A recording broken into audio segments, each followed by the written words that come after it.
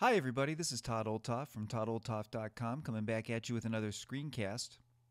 And this week we're going to kind of finish our look at Open Directory and all the different components of it. And we're going to talk about how to bind clients to your Open Directory master or binding them to your server.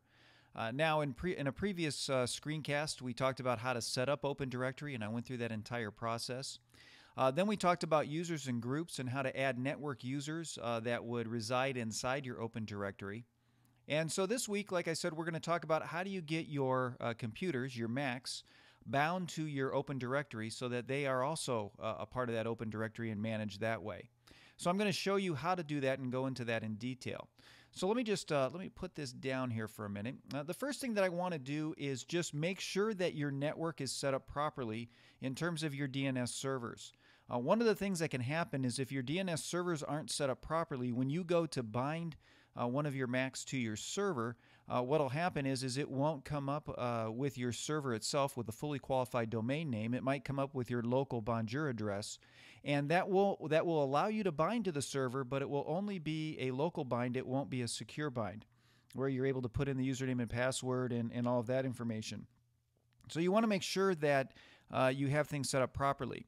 So I'm in Airport Utility here under the Internet tab, and if you're using a Airport Extreme base station, you want to make sure again that the DNS servers right here shows your local server's address.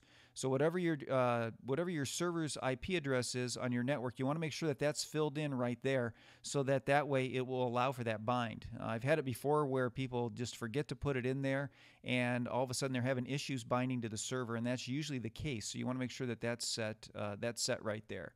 Let me just cancel this. I'm going to put this down.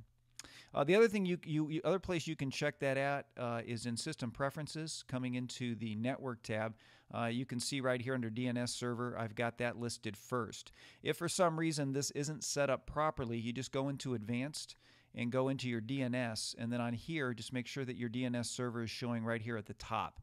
And that'll make sure that that is taken care of for you so that you're able to do the bind properly. Just a couple of things that I run into that I know people sometimes don't see or forget and can have problems if they don't do that properly. So let me just put this down. Now I've got a screen share with one of my other computers here, and so I'm going to show you through this screen share how to do the bind to the server. It's really not too difficult. But you go into System Preferences here, and you want to go over to Users and Groups and click that. Now, once you're inside Users and Groups, you'll see under the Logins, you want to click this Login option right here. You'll probably have to click this lock and authenticate with your administrator password.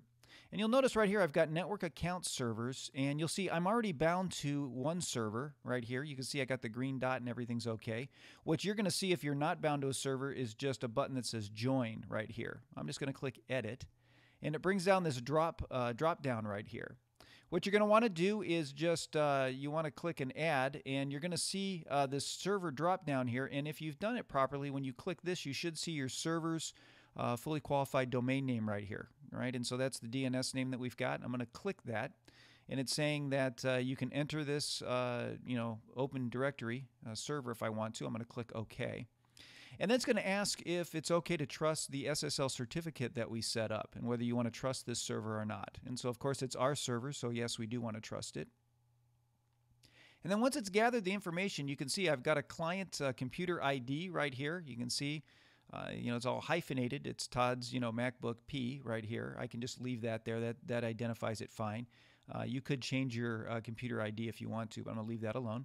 And then what you're going to want to do is put in your username and password for the server. Okay, so you want to put in here. Actually, you want to put in your directory administrator name and password, so it's a secure bind. Okay, so notice down here it tells you it allows for authenticated binding. You can choose to enter a name and password. You can also leave them blank to bind anonymously. So if you want to bind anonymously, you can just say OK and bypass all of this. But you probably want to bind authenticated so that it'll show up in your Open Directory. So again, this is your directory password that you set up when we set up Open Directory. So let me just put that information in.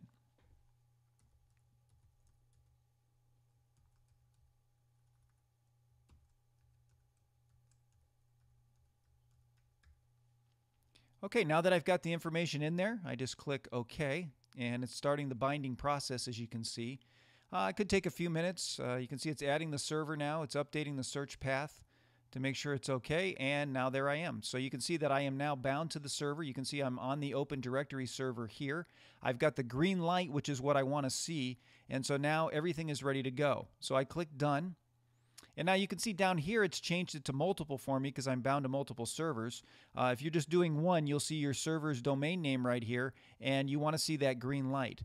Once you've seen that, now your computer is bound to your server, and so now it's connected.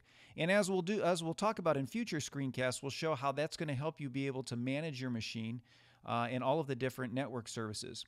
The other thing it does is this window pops up here, this area here, which says allow network users to log in at the login window. And so you can check that box now, and now any user on your network can log into your server through the computer. You can see some of the options here. I can say all network users, or I can also just limit it to specific network users that I say I only want these network users to be able to log in. Again, the network users are the users that you set up in the users and groups section when we made that happen in the previous tutorial. Okay, let's just click Done. So there you go. That's how you bind a client to your server, and you're going to want to do that for all of your clients in your network.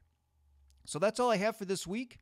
I'll be back at you next week with another screencast to help you learn how to do more things with your Mac.